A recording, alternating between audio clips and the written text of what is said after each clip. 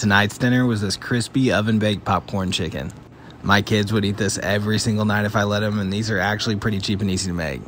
I just cube up some chicken into bite-sized pieces, hit them with a little bit of salt and sugar, and then I season 1.5 cups of Martha White flour with the seasonings I've got listed below. Then I get that shook up, and in a separate container I whisk together 2 eggs with 1.5 cups of milk.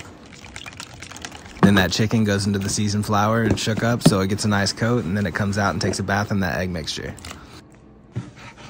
Then the chicken goes back into the flour one more time for a final coat before I pull it out and place it on a sheet pan. Once I've got them all on there, I spray the tops with a little bit of olive oil, and then they go in the oven at 400 degrees for about 15 minutes.